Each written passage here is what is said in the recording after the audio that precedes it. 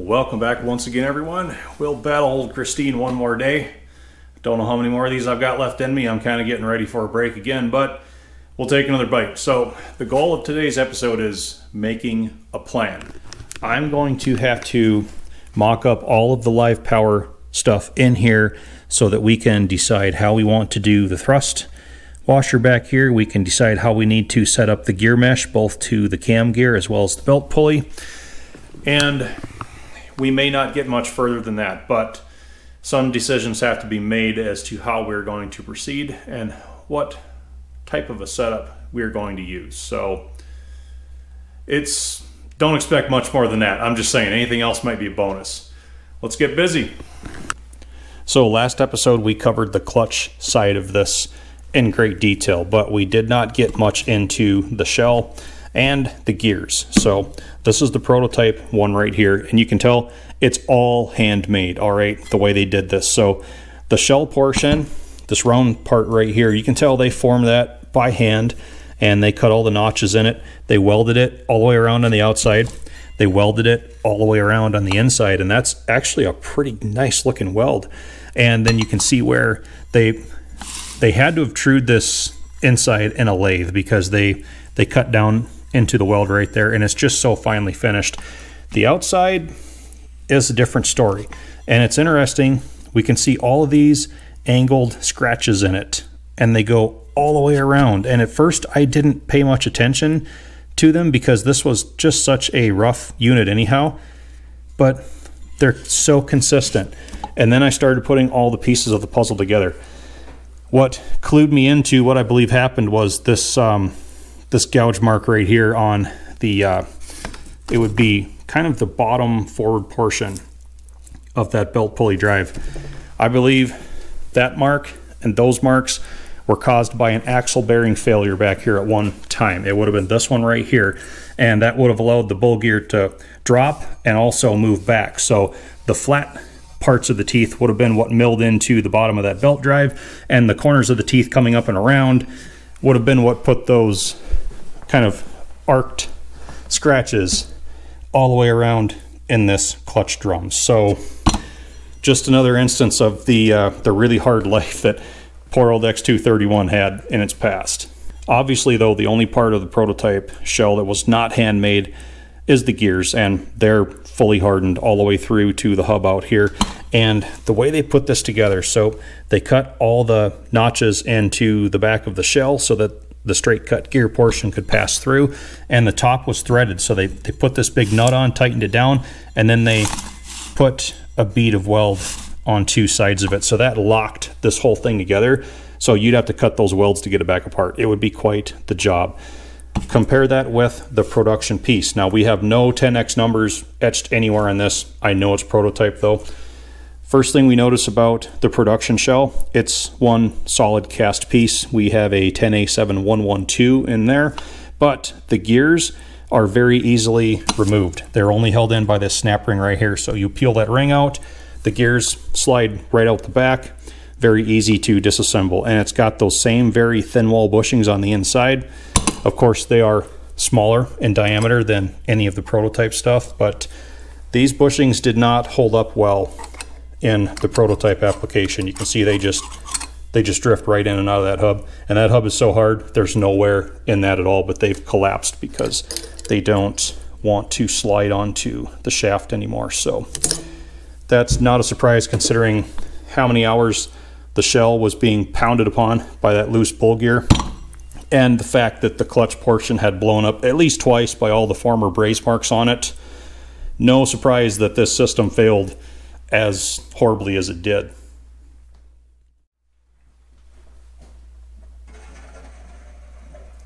Y'all will have to excuse Senior scraping ice right outside the door. So now that we know all the differences between the two shells, we can begin with the repair. So as I outlined last time, I'm going to move away from these very thin wall bushings, and I'm going to use a thicker wall bushing that is going to be a good press fit into the hub.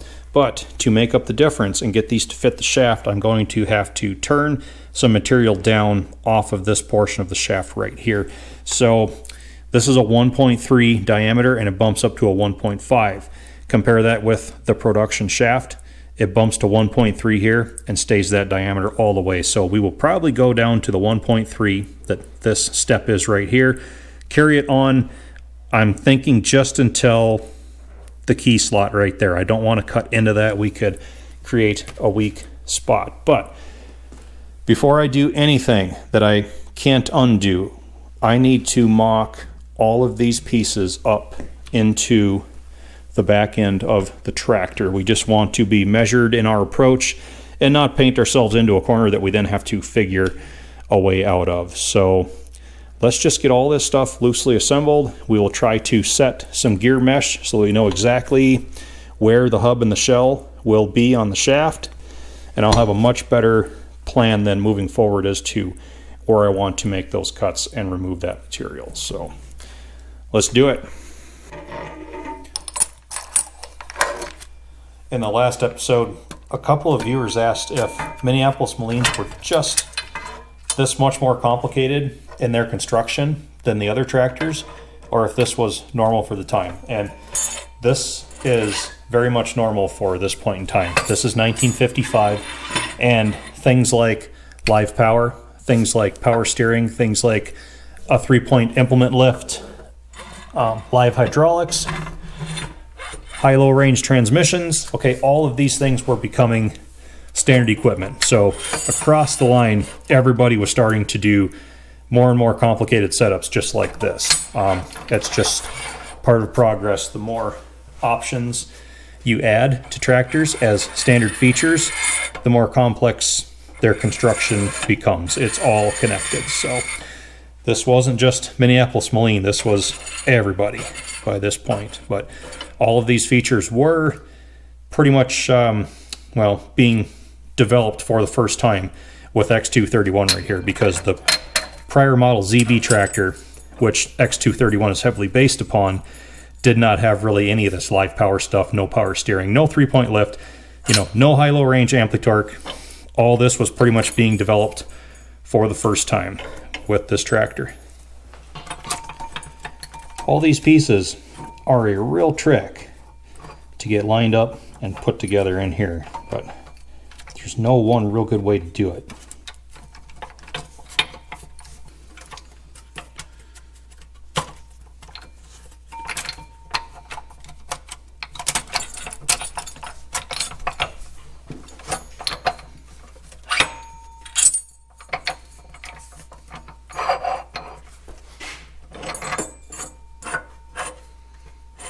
Get that keyway exposed up ahead of everything so we can get the key put in place.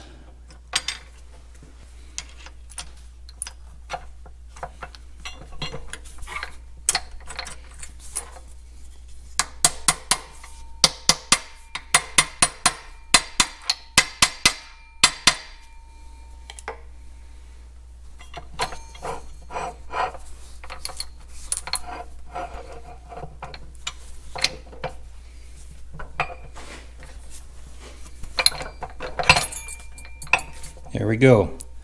Hub is on the key.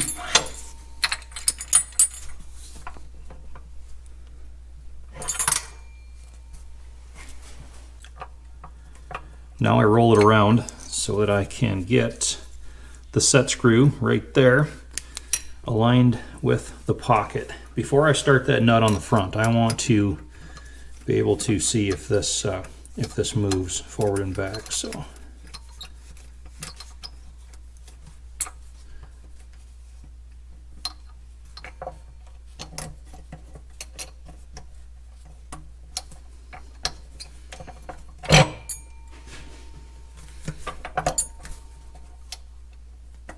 there, we've got some positive movement.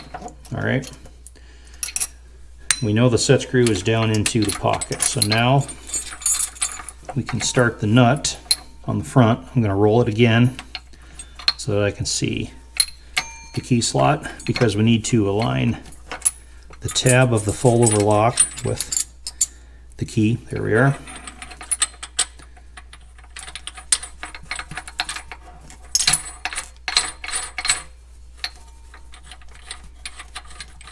And we've got the nut covering all the threads That's good. I think what I'm going to do for now, let's get back to that set screw. I'm going to bump that whole hub ahead so we have a good starting point with the nut, even with the threads. All right. That's I just like to do things like that. So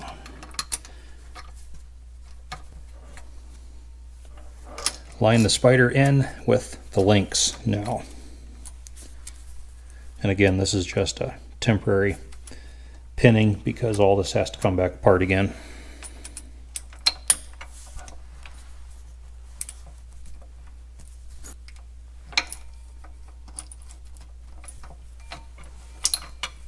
Very tight working in here. Don't have a lot of extra room for loose parts flying around. That's why when the ears broke off of that spider the last time, everything pretty much flew apart in short order after that, because you're into both of the bowl gears on each side immediately.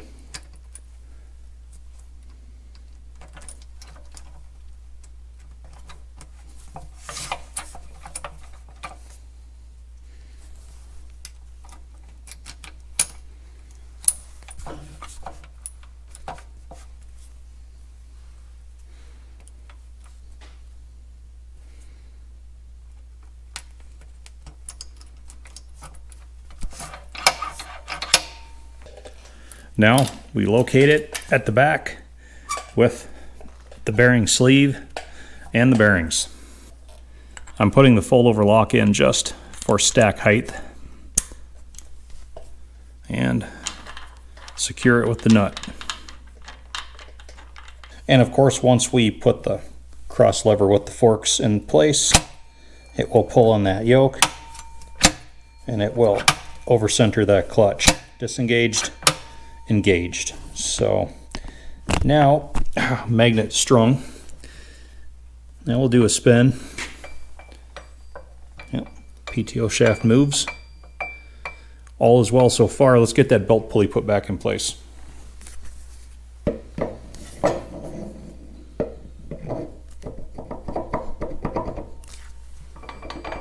All right, dance the gears together. Spins out there. That's what it's supposed to do.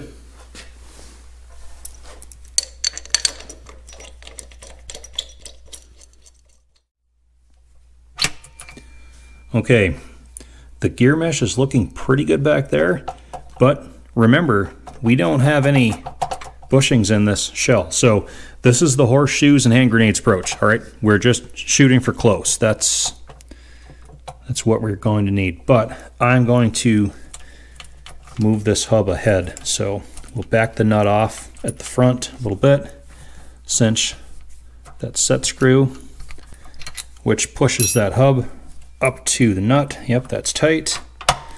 It helps to engage that clutch again to center everything, and we look back here.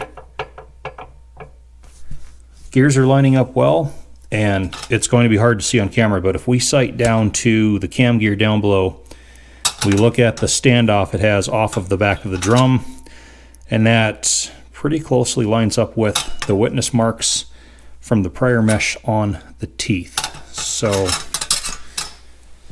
I think we've pretty much determined the neighborhood where that hub is going to want to be. Got good backlash on the belt drive. Okay. Now we take it all back apart.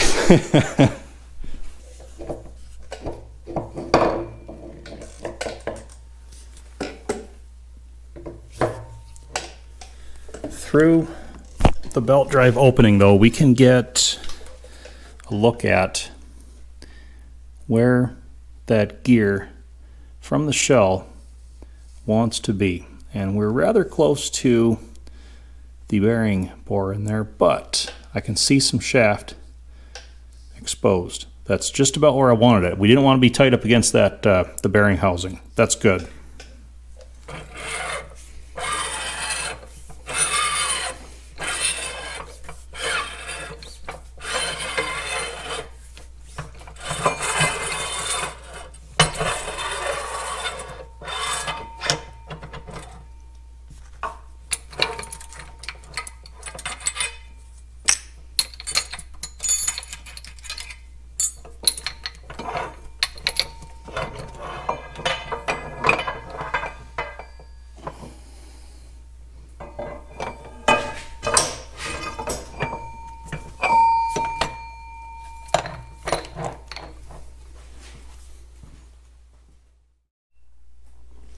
Alright, everything's back on the bench, and I'll mock the shell back up here just to show y'all what I was able to see and not catch on camera. So when I had the shell positioned onto the shaft, the face of it was just above the shoulder that's on the edge of the step right there. So we know we're going to take that step out, and we also know we are safe to cut it all the way up to probably just a bit behind that key seat. So that's what we're dealing with. But I think I've completely changed my entire plan. So I don't know that I'll be going with these two bushings on the inside. Not these in particular, all right? Because, well, we still have some issues with what should be a thrust washer back here. Now there's a witness mark from an old one that was obliterated, long gone, you know, through all the failures. By the time we took it apart, that was no longer in place. And the way the production ones are set up, all right, you've got standard dimpled thrust washer, goes against the face on the back of the gear, but a production case has a nice flat area at the front of that bearing bore, boom, where that thrust washer would ride. The problem we have with this repaired case is when they did the job, and this is not a complaint, they did excellent work back here. They saved this whole piece. We could not have done that, but they did not follow our instructions to the letter. They, even though we told them we were going to do all the machining ourselves, they had cut in quite a ways at the front of that bearing bore, and we had planned on them leaving all of this flat, all right, because you need a nice wide face for a thrust washer to go up in there. And all that had been cut away by the time we got the repaired case. So the best we could do was flatten out a decent spot for a thrust washer in there, save what was left of the bearing sleeve bore, but that leaves us with not a lot of surface for a thrust washer to go between the gear and the front of that opening. So enter this sketch. Just popped into my head yesterday while I was plowing snow, and I had to jot it down in the truck quickly before my brain was distracted by another shiny object and flitted onto something else forever. So we have a cross section of what's going on, and this is not to scale, this is just representative, all right? So the whole centerpiece is the shaft. See the threads out here and the, you know, right there where the bearing goes. This piece and this piece, that is a cross section of the gear back here. This wedge and that wedge are the bearing, primarily the inner race right there. And it just hit me, instead of putting a bushing here and then a bushing there and then a third thrust washer out here that would transition between the face of the gear and the opening of that bearing bore, we would have three pieces, each doing relatively one job. Why can't we turn those three pieces into one piece that does three jobs? All right, so we have, and again, this is not to scale, this is just an idea. This is a solid one-piece bushing that flanges up at the front of the gear face right here, and it thrusts against the back of the bearing race right there. We are eliminating that really narrow band surface that we have in the case, and we're going up against that bearing.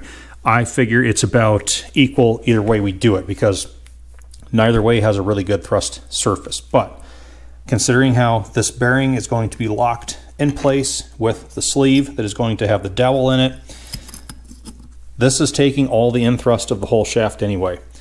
With this shell and these gears only having to spin the belt pulley and the PTO shaft to show that they work, never carry a load, this is not going to generate a ton of thrust anyway. The backside of the hub down here goes up against that right there, so that prevents the shell from going forward. We just need a little bit of in thrust to prevent it from going back. This sleeve can handle all of that. Of course, we are not going to have a floating washer back there anymore, because this is going to be a one-piece deal. It's going to be pressed into here and flange up, so that's going to rotate with the gear. So the gear is not actually turning on anything. It's going to be all special washer against that bearing race. I've got that big old slug of bearing grade bronze, plenty long to make it a one piece if necessary, and then I can even maybe cut a couple of oil channel reliefs on the inside. With this great big block out here, maybe we can do a couple divots with a feed hole that leads into there so we can catch anything that is for oil that is coming down, trough it in. I can also put some channel grooves on the inside that could be spiraled much like these Productions, so that as this is spinning, it's going to want to pull more oil in front and back. I think we have a workable system right here. I think that's a much more efficient way to do it, being a Parade Queen, just non-working tractor unit. I think that's going to hold up just fine and do everything this has to do.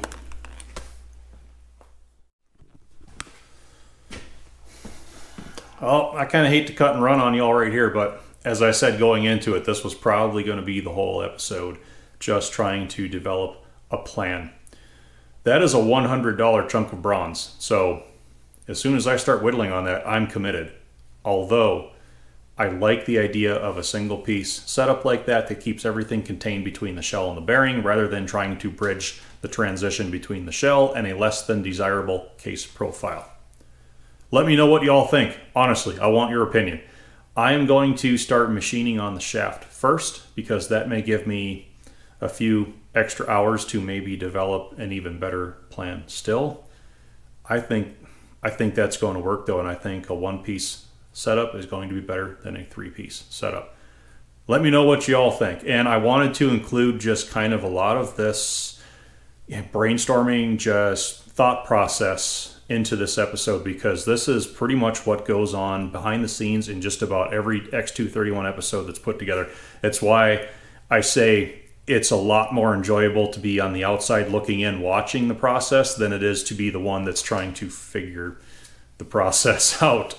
It gets awfully taxing after a while. Every turn just gives you another problem. There are no freebies. So now y'all kind of know, what goes on behind the scenes with all of this. So we'll call it an episode. Let me know what y'all think. If you have a better idea for a better setup, I am all ears. I am open to hearing it. Thank you for watching, everyone. I'm going to get busy on that shaft, and we will see what develops. Hope to see y'all back again.